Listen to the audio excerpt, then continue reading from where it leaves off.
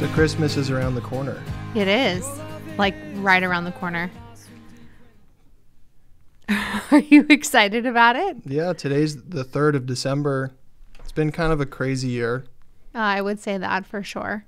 This is the first episode of The Deckers.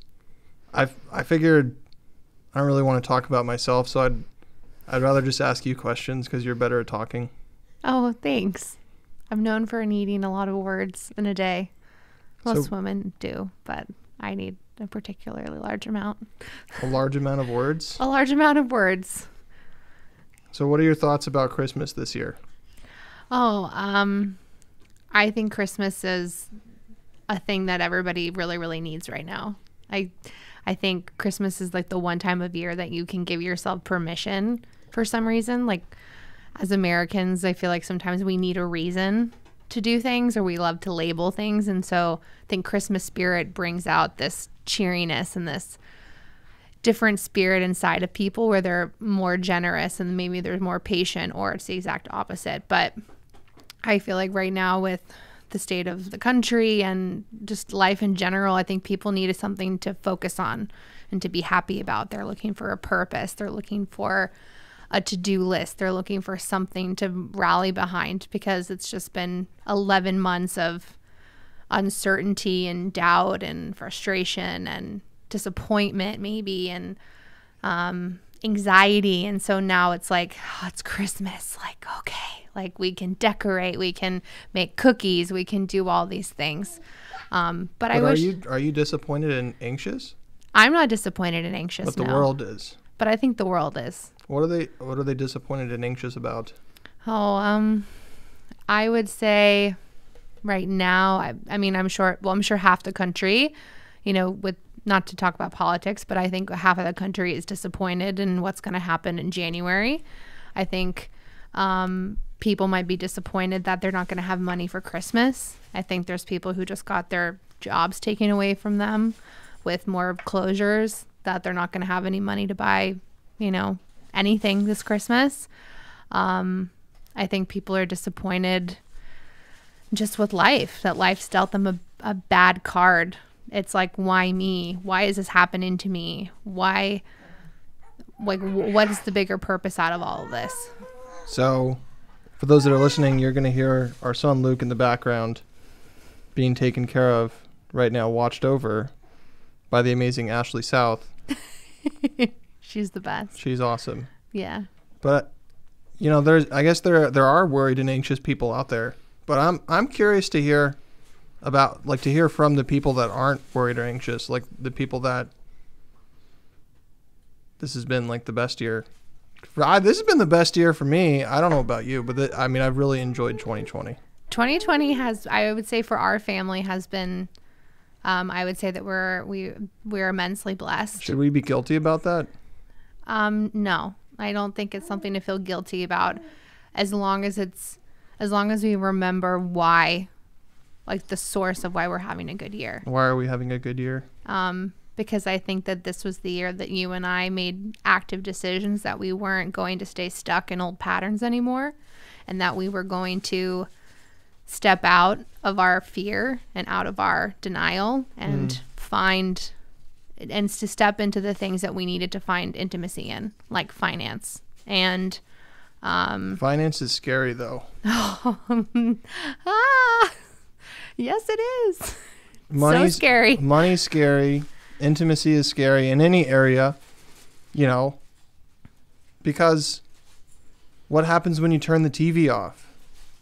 Right. What are we going to talk about? Mm-hmm. I don't know. I feel like you and I were allergic to small talk. Like we go to people's houses, or we're in conversations, and like we ask them what their deepest, darkest fears are and if they have any addictions. Like we just go straight there. Yeah. I prefer that. I mean, I was fortunate enough to grow up in a household where like feelings were welcomed. Like, don't get me wrong, like every person has like their stuff and their wounds and their blind spots and stuff like that. But at the very baseline, at least, it was like acceptable to be like, this is what I'm feeling and this is what's going on with me, and like to like talk through those things. And so I'm I'm equal parts grateful and thankful that that's a space that you and I have in our relationship. But then in addition to that, I think no, it's totally fine.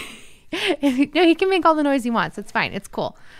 He's playing with just this, to paint the picture, there's like a mat thing with toys hanging from it, and then a book made of crinkle paper.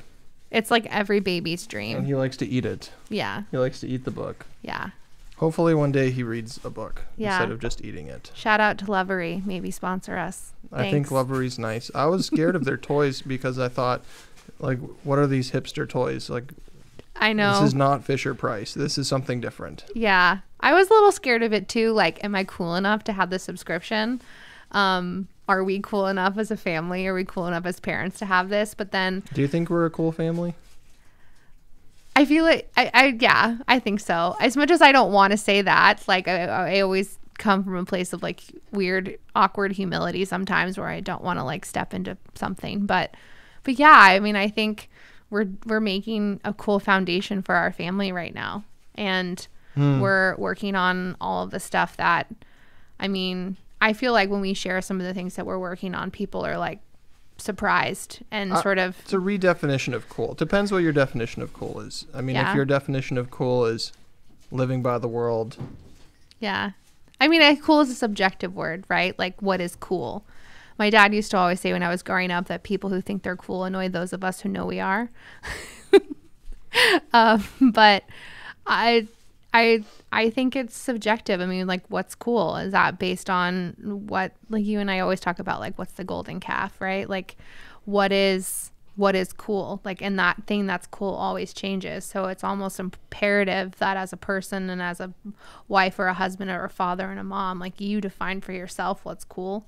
And by cool, I mean, like, that could even just be what's our standard.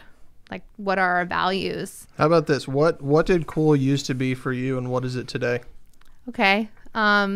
Cool used to mean it was like Abercrombie and Fitch. It was UGG What boots. year was this? Like the heyday was like 04, 05. Okay, so this is 2004, 2005 cool. Taylor's version. Yeah.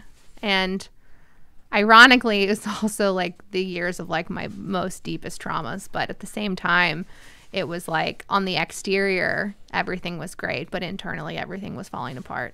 But I had that Abercrombie polo and that moose to get me by, you know, or the jean skirt and the boots, so the platform sandals, or the long hair with the highlights. It was like the time. So in the midst of all that emotional wreck, you just covered yourself in nice clothes and just a warm hug from the Abercrombie moose? Yeah, I mean, I tried. Did the moose hug back? Unfortunately, no. He wasn't very friendly. No, it's weird. It's weird. I think I was the same way. Clothes, things, status. Mm-hmm. Often they just, if I could look a certain way to people and they could see me in a certain way, whatever that was, I was more comfortable. Yeah, absolutely. And then I think, yeah, I had some weird situations happen in junior high where I came to school one day and all of a sudden, like, it was literally like the Mean Girls, like, you can't sit with us. And I didn't. You actually had one of those? I totally did. I like showed up to the table, went to sit down, and they're like, you can't sit here. And I'm like, what do you mean? And they're like, well, you have to make a reservation 2 weeks in advance. And I said, what is this, like a 4-star restaurant? Like, and they said, yeah. And I remember just. So everybody, California, this actually happens here. I think honestly, I think it happens everywhere. I think every kid, there was actually a campaign at one point called You Can Sit With Us. And it was like an anti-bullying campaign to help empower kids to, you know, like be more inclusive and like allow other kids to sit with them that maybe they didn't know and things like that. And I cut you off, so I'm sorry. No, we're just talking. I like it. All right. And so moving forward, your definition of cool, and then in middle school, like, you weren't cool enough to sit at the table, but then what really is cool? And then what is cool today? Because that your version of cool is different. Yeah. I would argue you're more cool now. Thanks. I appreciate that. I think everybody wants to think that their spouse thinks they're cool. But I would say my definition of cool now is trying to be as aligned with myself as possible, and to be aligned in my marriage, and to be aligned with God, and centered on, like we always talk about, that narrow path, even though sometimes I want to go to the wide path and it's really tiring and emotionally tumultuous. And then I come back to center and I'm like, okay, this feels better. So to be clear, the narrow path is, choosing to follow Christ, choosing to live your life a different way than the ways of the world, which are really easy, very, very, very easy to live that way. Yeah. So I do think we're walking a narrower path. I mean, together. Yeah. We were both walking very separate, wide paths when we met. Yeah. Yeah, I think that we thought that we were a lot more together than we were. But then I think we had some stuff happen and we realized that we really weren't. And I think back to the 2020 disappointment topic, this has been our best year, because I think we were forced to change. And I don't like the word change, but we were forced to grow. The world just disrupted everybody's pattern and everybody's coped with it differently. But I think that we looked at each other and we said, okay, well, this can either make us better, or this is going to make us, for lack of a better word, bitter. And what do we want to do with it? And, we started a new business, and I decided that I wanted to stay sober after being pregnant for, 9 months. And we decided that we wanted to start working on our finances together. And I mean, 6 months later, things are rocking. And we're parents now. Yeah. We had our son in May. Mm-hmm. It's interesting. So how did you feel when you learned that we couldn't go to church anymore? Because we were going, just to paint a picture, Friday nights, Saturday afternoons. Yeah. I would then sometimes go again Sunday mornings. Or vice versa. We would go Sunday morning, or you go Saturday night. Yeah. And then Monday night. And then maybe something on Wednesday. Yeah, like a night of worship or something. Yeah. And then I feel like it's a weird analogy. Not like a weird analogy, but it, whenever you decide to do something different, there's automatically, because of that's the way that things work, is that when you decide that you want to change is the exact moment that you're going to be flooded with all of the opposition to not do that thing that you decided to do. So when we decided, okay, this is where we want to focus our time, and we really we're going to be as close to God as we want to be. All of a sudden we committed. We're all in on this. Yeah. We're going to go, this is our life now. And boom, just taken out from underneath us. Yeah. And I think what I learned from that, albeit being deeply disappointed, I learned that church is not a building. You don't get access to God through a building. Right. I'm proud of the way that I handled. I'm proud of the things that I did when I figured out when this whole COVID thing came around. I was like, all right, I got a group of my guy friends together, and we kept meeting on Sundays anyway, and we watched the church service when no one was allowed to do that. Yeah. Kept business operational and functioning. I'm like, all right, I'll just spray some freaking Lysol in between people that come into the studio, and all right, we'll do virtual interviews. I'm proud of how you handled things. Thanks. I mean, I was fortunate that, we were able to, I worked from home. I think at the time I was a little bit of a risk, because we were pregnant, and our doctor said, well, if you get COVID, you're going to have to go in for a C-section early. And that fear of Bubs got upset. Hi. So we had to take a little break because Lukey got a little bit upset. Yeah. Poor guy. That's okay though. He's doing good now. But you wanted to finish your thought. Well, you asked me, how I felt about church closing. I'm I consider myself to be like an extroverted introvert. I was always very extroverted growing up. I've become more introverted over the years. But it was really hard for me, like feeling like I didn't have a choice, like on what I could do or what I couldn't do. That was really hard for me. But at the same time, I feel like it was sort of like the start of like God breaking a pattern in me to stop realizing that my worth and my value wasn't determined based on my to-do list or like my productivity or my output, because it became like, well, I'm not happy because I just did the act of going to church. It was like, why was I going? What was I seeking? And I can still seek that in my own time. And it was funny. There was like the 2020 Spotify wrap up thing yesterday. And one of my top songs was Resurrection, or it was called like Resurrecting or something like that by Elevation Worship. And it was my number one song. And it said the date that I started playing, it was March 24th, which was like literally 1 week after like the shutdown.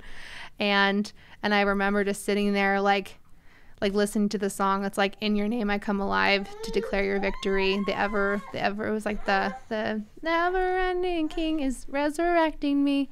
And it was like this, in your name I come alive to declare your victory. And it just, I kept listening to that lyric like over and over and over again.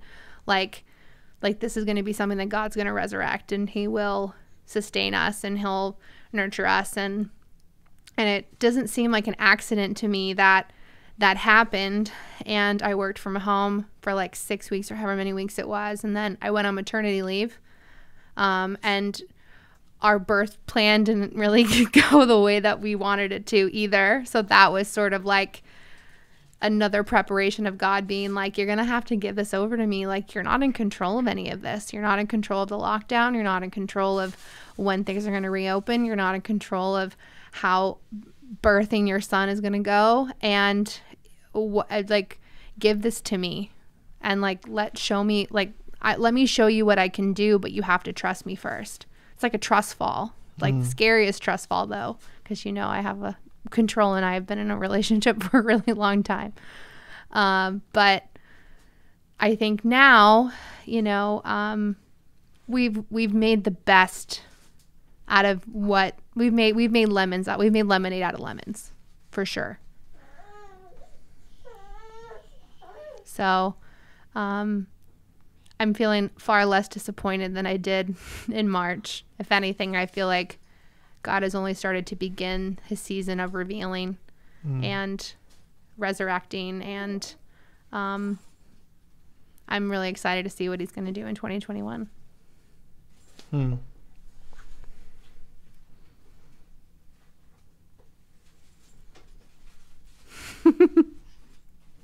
We just go deep. I like it. What are you looking forward to in 2021, honey? I don't know. I'm having kind of like a nostalgia for the present. Like we're going to look back on this moment and be like, wow, that was special. No, I'm like looking back on this moment in the moment. Like a reverence for the now. So, we're going to start this thing, whatever this is. Yeah. I'll just start it. It's not the, Tony Robbins always says, if you have a why, you'll figure out the how. And so it's like why and who, and then how just comes. And the what. Sometimes what's not even necessary. Well, I guess that's episode 1. Yeah, sure. We can call it that. Episode 1 it is. I suppose, the way you could support us is, rate the podcast, leave a review, share it with somebody. Yeah, subscribe. We're not going to tread lightly here. We're going to address some pretty deep stuff. Yeah. Through a family angle, like a parenting angle, relationship angle, faith angle. Straight up Christianity. This is what this show is. So Yeah. If that's not for you, that's okay. Just keep coming back anyway. Use the shopping cart method. Yeah, just My pick and mom's- choose. My mom was big on that when I was growing up. Just keep the things that land with you, and don't pick up the ones that don't. I have a feeling most people will be coming back to hear Taylor. So, You're sweet. Thanks. all right, I think that's it. Well, we love to close out, and we hope that you have a wonderful, awesome, amazing rest of your week. Like you said, we'll keep you posted on updates and more episodes. And if you like it, share it, like it, comment, save it. All the good algorithm things.